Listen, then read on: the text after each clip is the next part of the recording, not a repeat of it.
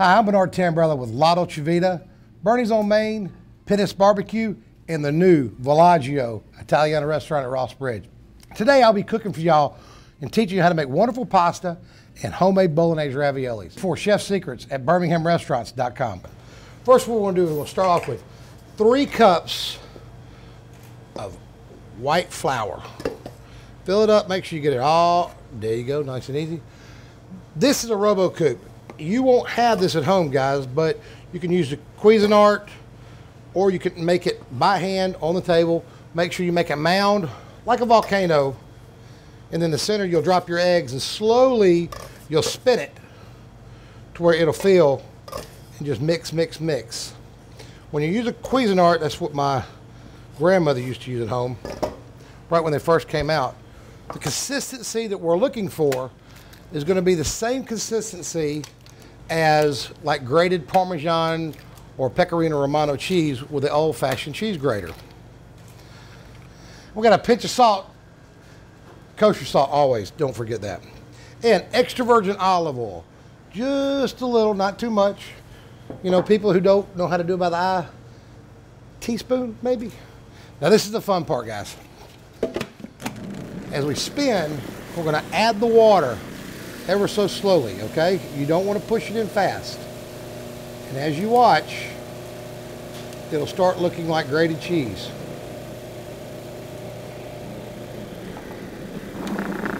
As it clumps together as that, and guess what? Boom, we're done. Do a flip. Now we'll knead it ever so slightly. It should be a little bit doughy and a little bit crumbly. All right, we're not done yet. Get the old wonderful fashioned plastic wrap, and we want to make this really tight, guys, okay? Pull it. Now, want to let that sit probably about 30 minutes to an hour. As the dough relaxes and everything mixes in together, you'll start getting white dimples on the outside. And when you have a bunch of white dimples, you know you're ready to make pasta. So let's come back, we're gonna make our raviolis. We're back in the kitchen.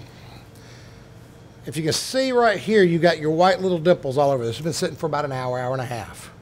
So we know it's firmed up and she's ready to roll. Want to keep it covered all the time because you do not want the moisture to come out of it, okay? So what I'm going to do is I'm going to take a little bit of flour, throw it on the table. I love using my wooden table for all my breads. Open this thing up. Get it so tight you can't even get it out. So what I'm going to do is I'm going to take it and I'm going to protect it because we're only going to use the end of it. We're going to make a big, huge, long lasagna sheet, and it might get a little loud, guys, okay? The trusty KitchenAid, which I love the best.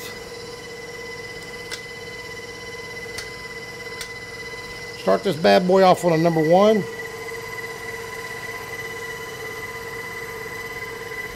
It's going to take a couple of times to go through because the machine will knead it together. Let her knead out. There we go. Making it smooth. Another fold.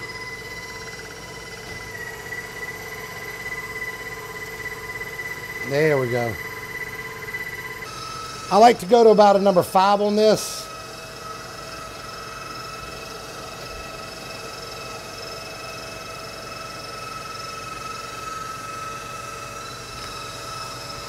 All right, so my last press is number 5.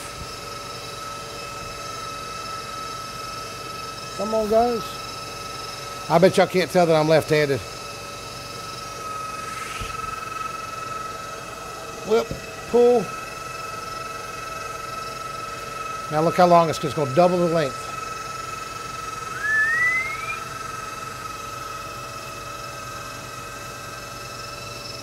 Voila, there we go.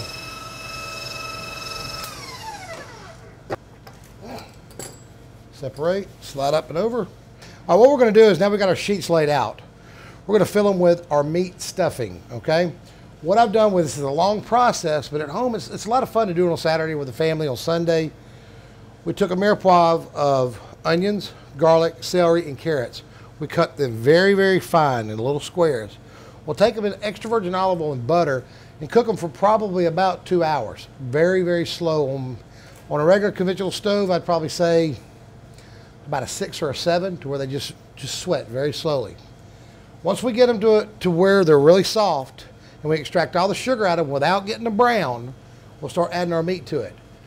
As we add the meat, we do a pork and a veal and beef, and we'll take them all three together and we'll just beat it really hard. That's where it comes out to be so fine.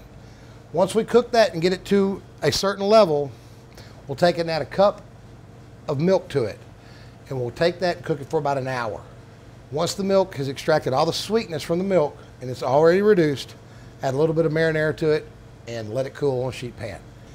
I've got a portion scoop here. It's about 1 ounce. We love to use this because it's all about portion control and making them just right.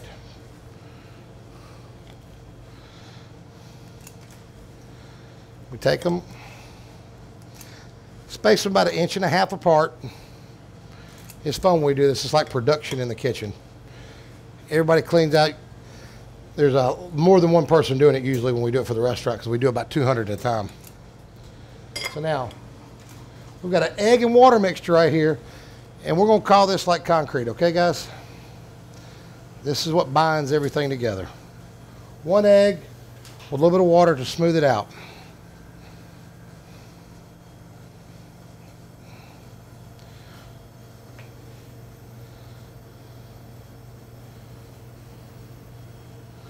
Take these, fold them over.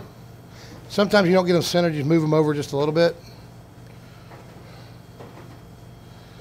You've got to make sure you get the air out of them. You press them down. And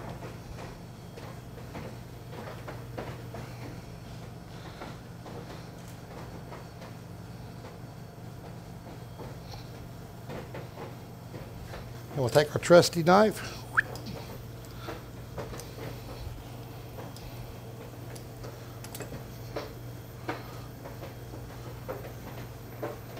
I made them a lot bigger here than we normally do at the restaurant for production use, so y'all can see.